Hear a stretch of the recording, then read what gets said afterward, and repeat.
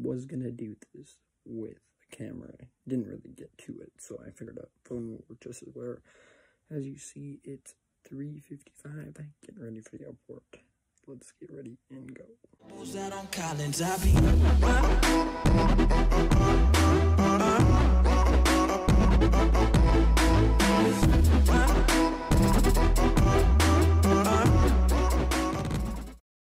Already, we made it through the security checkpoint, which was really weird. I haven't done that in like 6 years, so that was rather strange.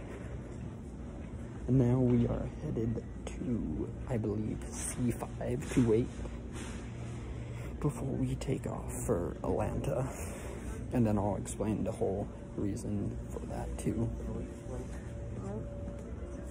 So we're headed to Atlanta for helping my sister. She needs to get a fence built. And I'm gonna go help her, and then as we're just traveling, never been that far back east before, so that would be really cool. Let me turn this around. There was a time when you had me falling to the ground, like a king without a crown. Whoa, why you make it hard? Alrighty, so we just ended up getting off at the Minnesota airport. I hit up some of that Chick-fil-A for breakfast, since it only is, I guess it's technically 10:21 here, so that's pretty cool.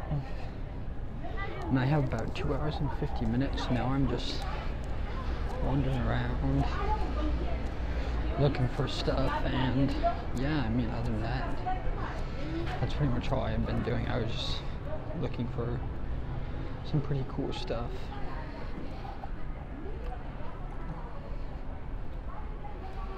I might go back this way. See if we can find like a postcard or something. Alright, so we are about to go on our second flight to Atlanta. Then we're layover for another 3 hours. To Atlanta flight 1289. My name is Stephanie. Thank you so much. Assigned at gate. Just use that to board. It'll spit your seat number out to reduce over.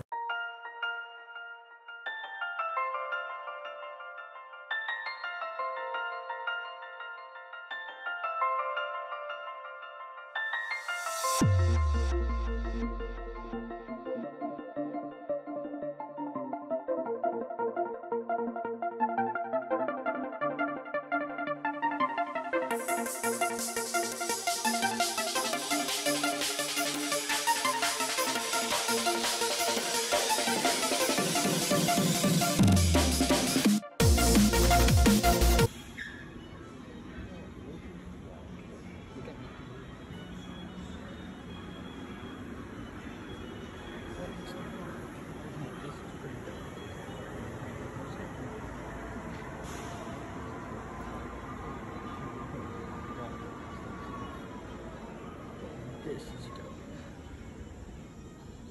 This is like literally like I mean, maybe this won't be like a super fun vlog to watch for you guys. Hell, I have fun, mate. It's not like birds. You guys just all this. Like, damn, dope. So like anyway, so we made it to Atlanta. Only one more flight. Going to Columbus, Georgia, and that's about it. Like, this is pretty cool. Like, it's good to have the 20-minute walking this way, but I mean, if we think about it this way, like, 20 minutes is only maybe like a quarter of actually what I'm gonna do, so it doesn't really matter. This is like totally underground, so it's pretty freaking dope. But anyways, I mean, you guys have enjoyed the vlog and whatnot. Yeah, I'm gonna say it's not too loud so you guys can easily hear me. I know it's kind of weird wearing the whole face mask and everything, but I guess it's just the times we're in. But this is pretty cool. I know I have earbuds in, but I'm not actually listening to hold them on. I'm just kind of shrinking, chilling. So we're at gate B now. So I just checked in. And it is for sure. His drive coming in. If that would have been on that much,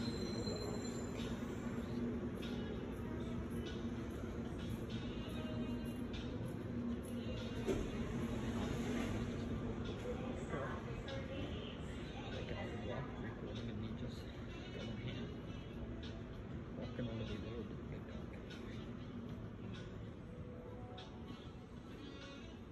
Like, look at the artwork. Nice little slot board.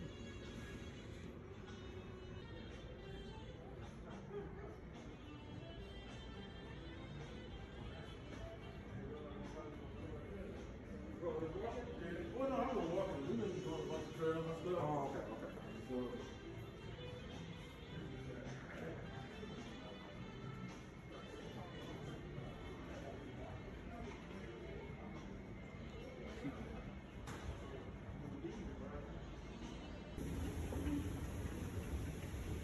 This is pretty cool exhibition. So now it's like the history of native lands.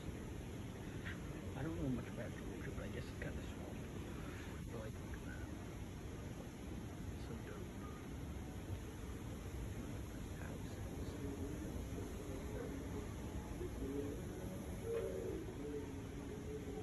This is so freaking cool.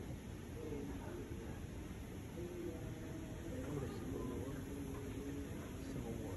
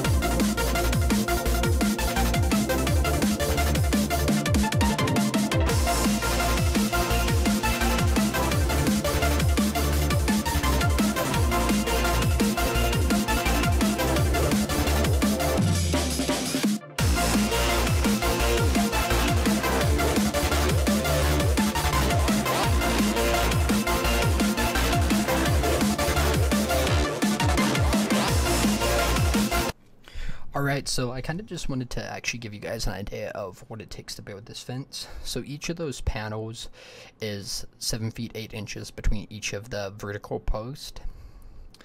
And when you do it, you have to dig one and then you have to set it in concrete, and you run a bottom rail and top rail, which are both at the top and bottom of the vertical beams, and then all the little slats between actually slide in. So then you slide all of them in. So then you actually use the bottom rail to measure where you dig the next hole, and you dig it about 24 inches in the ground. That's what it has to be in the ground, and you put about 3 inches of gravel is what we did. And then once you put the gravel in, you can put the post in, and you can put the bottom rail in and put all the stuff on the thing. Then you slide the top rail on at the end, put it together, cement the next post. So that's kind of like the process that goes to building this fence.